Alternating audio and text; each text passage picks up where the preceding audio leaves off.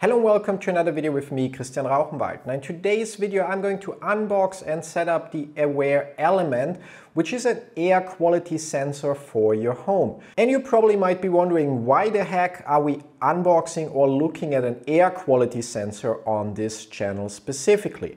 The reason for that is a project called PlanetWatch, which I'm going to cover in a separate video in the near future. However, what's important to know, it basically is a cryptocurrency based project that pays you for submitting air quality data by using one of their supported sensors. And PlanetWatch themselves have a few sensors that are available for sale but very often sold out. However, they are also supporting certain third-party sensors, which would be the case with the Awair Element sensor that we're going to unbox in this video. How much you can earn, where to get the sensors, which sensors are supported, the different kind of sensors, and all the other important stuff about PlanetWatch, as mentioned, will be covered in a separate video. So don't forget to hit the subscribe button so you don't miss that video when it comes in the future. In this video, as said, we're just going to focus on the Awair Element. And the first thing I'm going to show you is actually where you can get your sensor as well if you want to get it. And for that, I'm going to share my screen with you guys. And as you can see, I'm currently on the store.getawair.com website,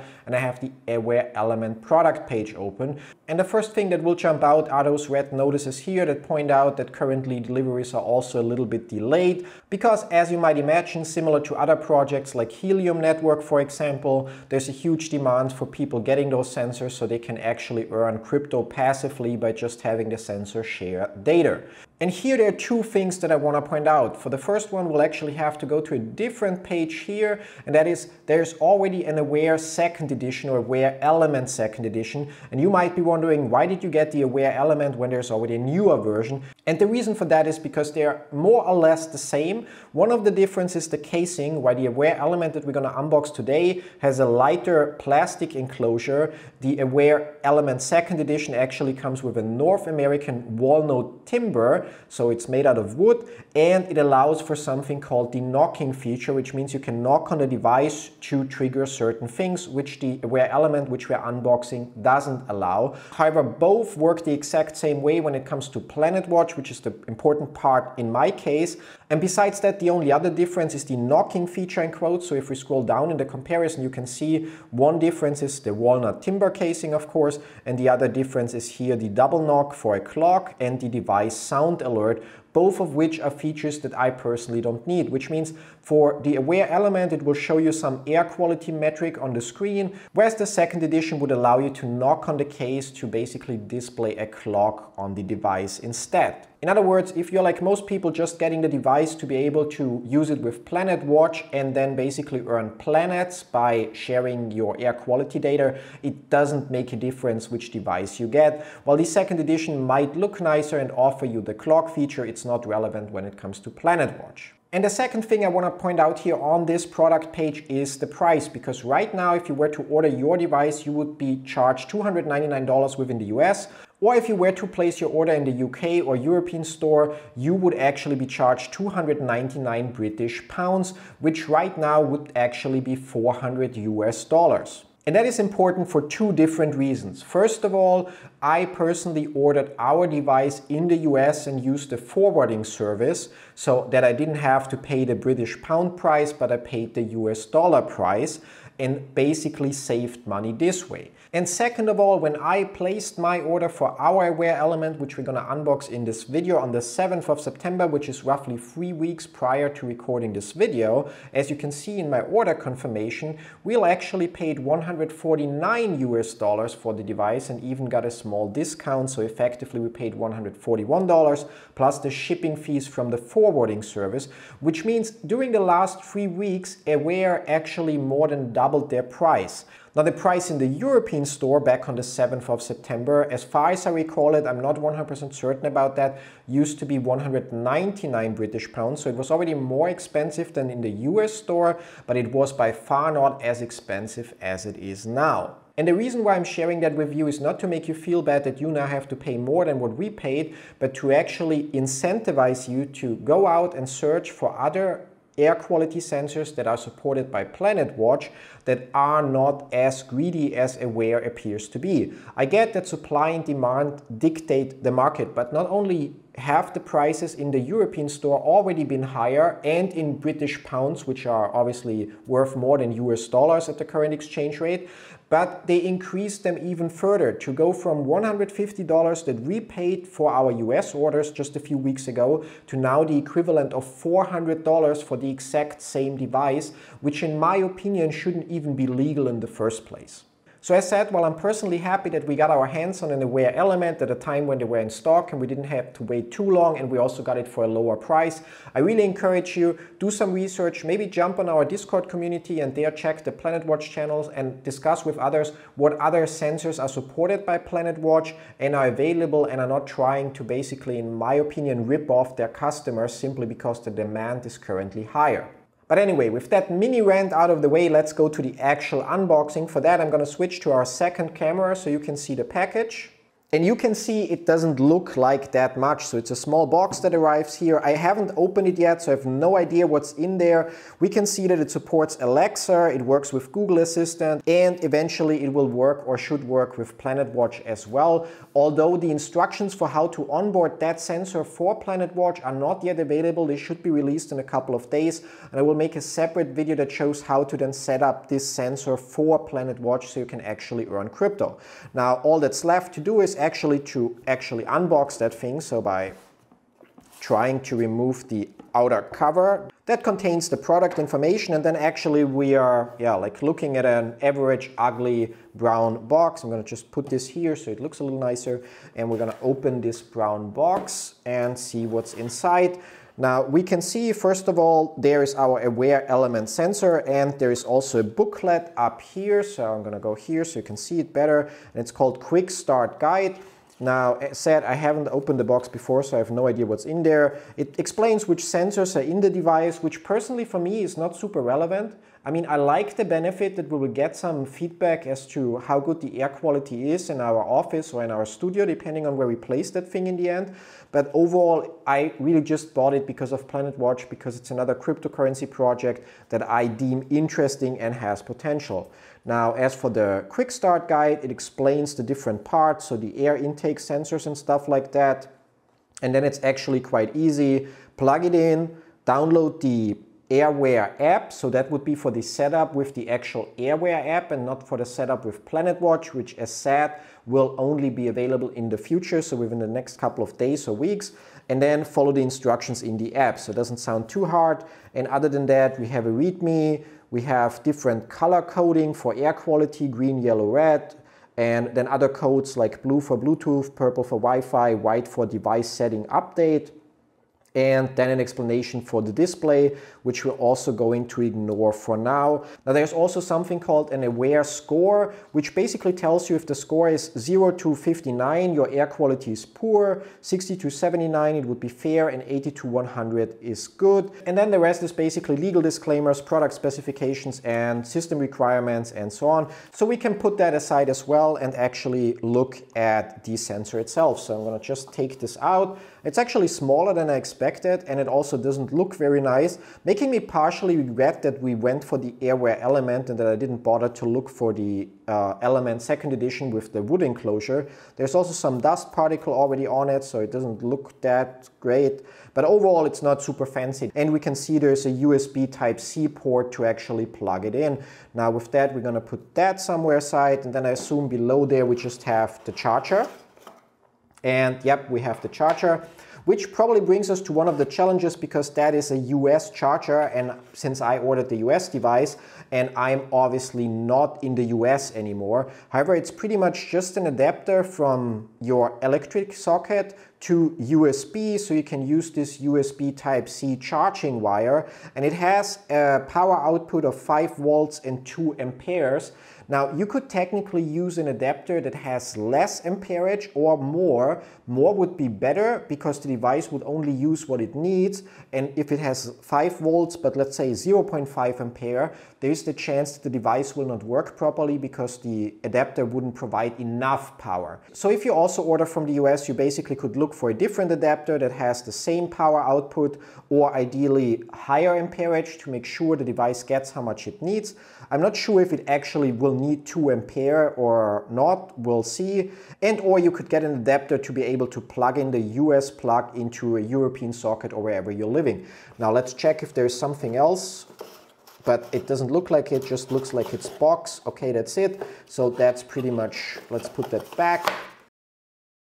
And that's it as far as the unboxing goes. Now we obviously have the setup left, and with that I'll see you in a minute. Now luckily enough, I still had a USB adapter that actually supports pretty much the same amperage required. I tried plugging it into the USB port of my computer, which didn't support or provide enough electricity, so nothing happened. Now with the right adapter powered in or plugged in, I'm not sure if you'll notice it, but there's a small blue light basically that turned on here, which indicates, as far as I understand it, the Bluetooth. And I've also downloaded the Awair app already on my phone here, and I'm going to share the screen with you guys there. And once you start it and you basically sign in or create an account, the first thing you have to do is like to just push the button in the center and basically allow Awair to find or use Bluetooth. And then press Find Awair so it can use Bluetooth to basically look for the Awair sensor that you just plugged in. And as it mentioned on the screen now, with the next step, it mentions that when the blue light stops blinking and becomes static, you're ready to connect Awair to a Wi-Fi network, which is the case right now here with the device. So the blue light now stopped blinking. You can see it in the bottom corner of the device right now, and we can actually connect it to our Wi-Fi network. So we're going to say Find Your Network, which will show us a list of our networks, and connect it to our second network here, and basically enter our network key. And now the light is actually blinking purple. I'm not going to hold the device up for that, but there we go. It says we're now connected. And we get to the next step of the setup, which now says location and interest. Your Awair element will display a solid purple light once it's connected. Now let's personalize your Awair element to meet your goals. It now actually shows a purple light, which we again can see. So the LED basically serves this purpose, but besides that we don't see anything else yet. So we can press continue to basically set up the location. And that's the question number one, where we will actually put it. I'm not 100% sure if we'll leave it here in the studio. I thought about it, putting it in the background somewhere and having it there permanently, or if we put it in the office to actually measure the air quality in the room where we spend the most time in. But right now we're going to continue with my room, and I'm assuming that I will be able to update that later. Now we'll have to give it a name since we don't plan to get multiple Awair element sensors. We're just going to call it Awair element and press done. And that's pretty much it. Now the last thing to do apparently is to customize Awair element, so we can pick between general, so understand what's in your air and learn how to create a healthy space. Allergy, so it will warn you when important allergy triggers are in your space. Sleep, so that's interesting. Unhealthy air can disrupt REM cycles. Productivity, which would be nice in the office. And baby, so in our case it would stay on general, and we're just going to say done. And there we go. So it says breathe easy. Now that you're connected, let's learn how Awair element can help you maintain blah blah blah. Your air quality score at a glance. Awair element tracks 5 key factors. Okay, so from green or red, poor. Great. It measures the temperature. Now for us it does that in Celsius. For other people or locations you could switch it to Fahrenheit, which yeah, I don't know how to convert properly, so we're going to keep it at Celsius and continue here. It measures the humidity. And by the way, while we are going through the setup, the additional dots appear. So like we just started seeing the temperature score, we now see the humidity score, and if I press continue again, it goes to CO2, and it starts also to show the lights for the CO2 score, which appears to be a little bit higher here because I'm in a closed room and constantly talking to record videos. And we continue. Chemicals seems to be good, so not too many chemicals. So it's like ppb, which is like parts per billion. So very, very small unit to measure things. And whatever PM 2.5 is, that would be particles can give you stuffy nose and itchy eyes, which we also don't have, so it's probably dust or not. Like, I really don't know. I would need to look into it. As said, I got the sensor to be able to earn planets and not necessarily to watch or monitor our air quality. Now let's continue here, and we see our Awair score is 86 and therefore good. We remember a score from 80 to 100 is good, so probably we can improve a little bit here. Now let's continue. And we see that on the back there are buttons, which are, as you can see here, no, the other side here, I cannot reach it right now, to change the display and cycle through certain things. Now on last thing here, so from the front it now looks like this. So you can see that it displays the different scores and the overall score. And now I'm just going to continue in the app, and the app now stays like this. I'm going to put the phone down, so I have both hands, hold it like this, and push the button to cycle through. Okay, so temperature, humidity, CO2, chemicals, PM 2.5, the time. So as said, the Awair Element 2nd edition would have a feature where you can knock on it to basically then switch to the time, I guess. And as we can see now, it actually started to update. You might have missed it because I had to cut out a small part of the video here, but apparently it found a download and is now updating. So when I'm now pressing the button, nothing happens and nothing changes. So we're gonna have to, actually real quick, it briefly changed, yeah. So we're actually gonna have to let it update, but it's also pretty much it already. So the thing is, it's a device that honestly doesn't look as nice as I thought it would. I really thought that it would look nicer even in the plastic enclosure. If I would have known that, I might have bothered to look for the wooden version instead. But to be fair, it's either going to end up in the background of the video somewhere or in our office to measure the air quality there. And overall, our air quality scores are good, and I'm not too concerned about having a slightly higher CO2 score here in the studio because I'm recording already for a couple of hours a bunch of different videos. And since the door is closed and it's a, in quote, small room, obviously the CO2 score will slowly increase because there's a lack of fresh air over time. But yeah, it's an interesting thing to have, and in the end, like, most people will likely not care about the air quality but simply get it to earn planets. As mentioned multiple times through the video, however, we'll have yet to wait for the exact instructions how that Awair Element sensor can be onboarded with PlanetWatch, so you can actually earn planets for sharing your air quality data. But besides that, now you already know what's in the box, how it works, so how you can set it up, what kind of data the device displays, and why I personally think that you should look for alternatives from other manufacturers that don't rip off their customers simply because there is higher demand. And that's pretty much it. As said, I will definitely publish a video in the future that talks about PlanetWatch, what it is, how it works, which kind of sensors there are, how you can earn and what you can earn by using or sharing your air sensitivity or quality data. And I will also follow up with a separate video once it's clear how to onboard the Awair Element to PlanetWatch to show people that also got that sensor or device how to do it. If you have any questions whatsoever about this specific air quality sensor, or maybe even better, you already know of other manufacturers that are not ripping off their customers, which, as said, is my opinion about what Awair is doing by increasing the prices simply because there is demand, well then please feel free to share them in the comments down below. And don't forget to hit the subscribe button to not miss out once I release the follow-up videos that dive more into PlanetWatch and how to onboard this specific sensor as well. Additionally, if you want to have deeper discussions or participate in our daily Bitcoin giveaway, well then I recommend that you actually check the pinned comment down below and join our Discord community, because there we have channels for PlanetWatch and every other project that I reviewed in the past, and as mentioned also daily giveaways, so that's the place to go to actually stay in touch and connect with me and the community. Thanks for watching, see you in one of my other videos, till then, bye bye!